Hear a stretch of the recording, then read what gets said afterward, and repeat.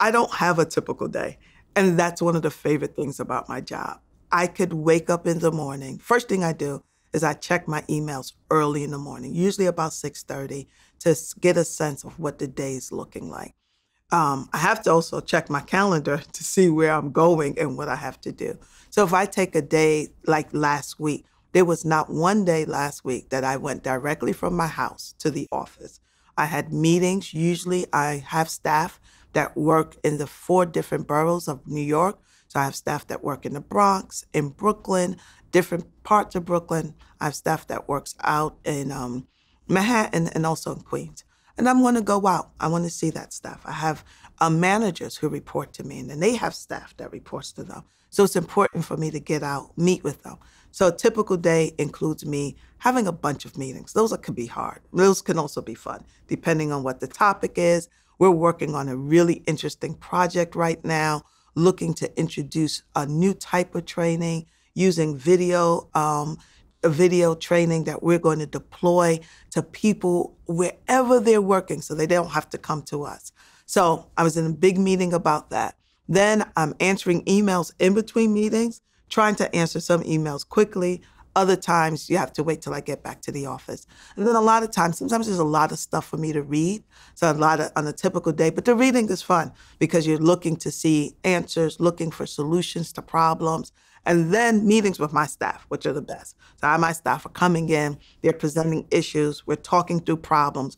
And then the biggest thing I say, well, what do you recommend? Because everybody wants to come to me and for me to have an answer. But I want them to come and let's talk about it. Or I might make an answer and say, but does that make sense? So we're working collaboratively. We're working as a team. We're working to solve problems. Can we do this differently? Can we look at this issue differently? One of the problems we have in transportation is that people want to use the same way that things were done before. And we want to look for I want to push for new solutions. So my team is coming in, I'm saying, what's a new solution?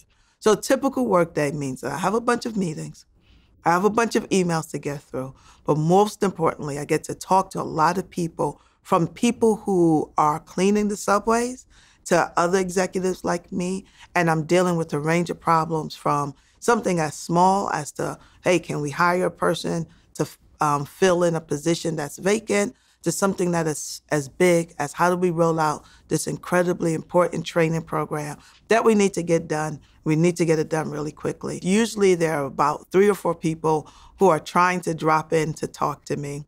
My assistant is trying to keep me on schedule and remind me of all the things, usually to remind me to eat. He tells me that I do not eat enough. I do not fuel my body.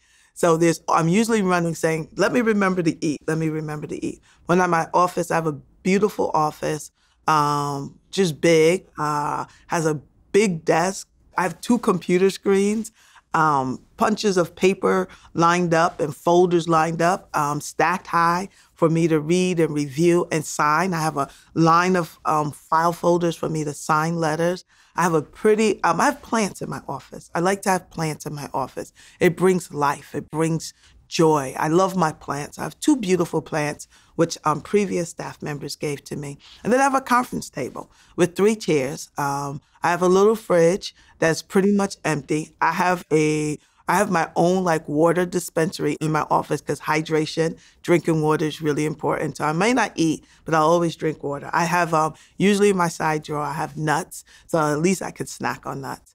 And then my conference tables where I get to sit and talk with people, or people come in, and then we'll do that. Then I'll jump up and run to the phone to answer phone calls, and then jump up and run to another floor to speak to another colleague. So my office is nice. It is friendly. It is. I have a painting in my office that says, "Be your own kind of beautiful," because I want people to come in and know who they are is special. They are valued.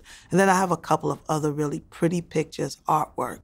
I have a big key to remind me that I am the key to my success, and I'm also the key to other people having a profitable life and a profitable career at Transit. And then I have a plaque that one of my staff members presented to me when he returned from Afghanistan to appreciate the support that we provided for him while he was deployed in Afghanistan. I have a painting by my sister, who's a great artist, Nabeka Metununo, which she gave to me as a birthday gift.